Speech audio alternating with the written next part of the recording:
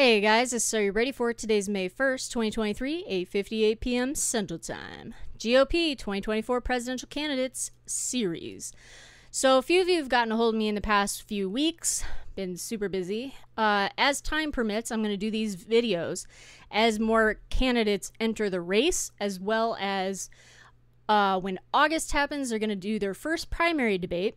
So I'll do videos after that. Those types of debates. It'll fall under the same list. I'm going to create a playlist on YouTube. So anyway, the following people are in the race as of May 1st, 2023. Donald Trump, we all know who he is. Nikki Haley is the former governor of South Carolina and also the ambassador to the UN under Trump. Vivek Ramaswamy, who's an entrepreneur, by far youngest candidate in this race, 37 years old. 100%, I will say this before I even go into his video. The dude is interesting, but his ideas will never come to fruition at all.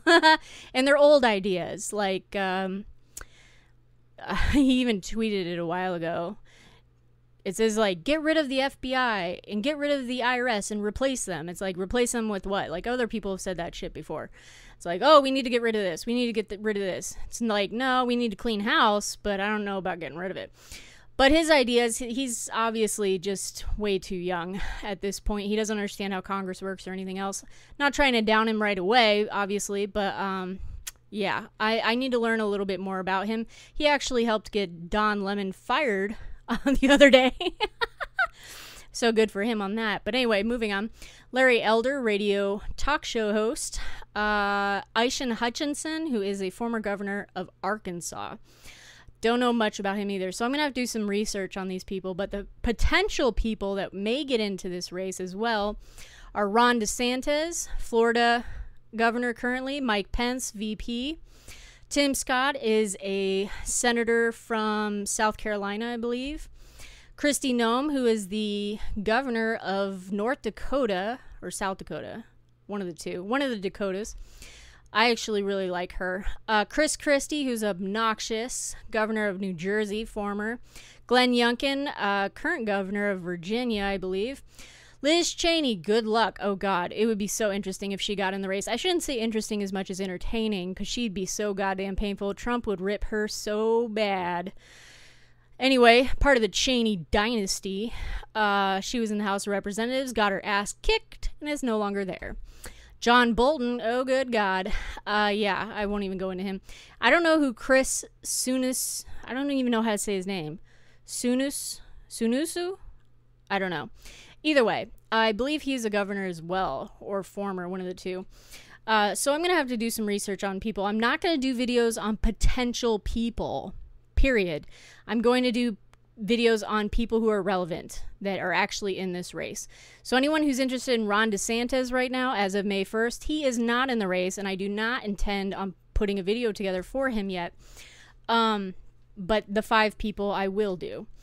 So and then I'll end this video. I would say just off the top, the person I wanted as president has decided not, and is the only person who has come out and said he is not interested in this presidential race. And I think it's wise of him because of who he is, how he carries himself, his background, and how serious he is of a person.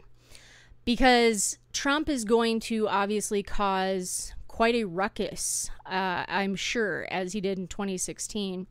Tear people down, and, you know, I don't think he wants to get into that bloodbath. I think he wants to wait till Donald Trump is out of the arena before he runs. He's young enough that he can. He's in his 50s. I'll tell you who he is in a second. But, it would be wise of anyone, even including Ron DeSantis, to stay out of the race.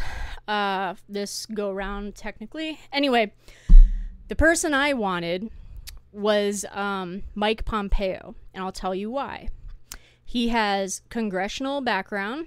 Okay, he was a House representative. He was in the House of Representatives, excuse me. He has intelligence background. He was a CIA director for a while. So he's got intelligence background. He's got legislative background. He went to West Point. He's got a military background.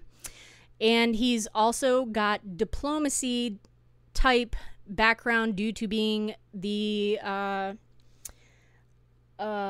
State Department, head of the State Department.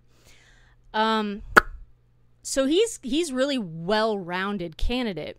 And the problem is with someone like him getting in the race is Trump will ruin people's careers like he did in 2016. The public is ignorant in general, but in politics, they only pay attention to what's shiny and beautiful, bright in their face at the time, and then believe it as truth. So if Mike Pompeo got into this race, I believe sincerely, even though he worked under Trump, that it would damage him because of how Trump is. And I don't think he wants his image tarnished unnecessarily by Trump. And I think it's a wise decision. So anyway, GOP 2024 presidential candidates series coming up. This is Are You Ready For It? Take care, guys. Have a great day.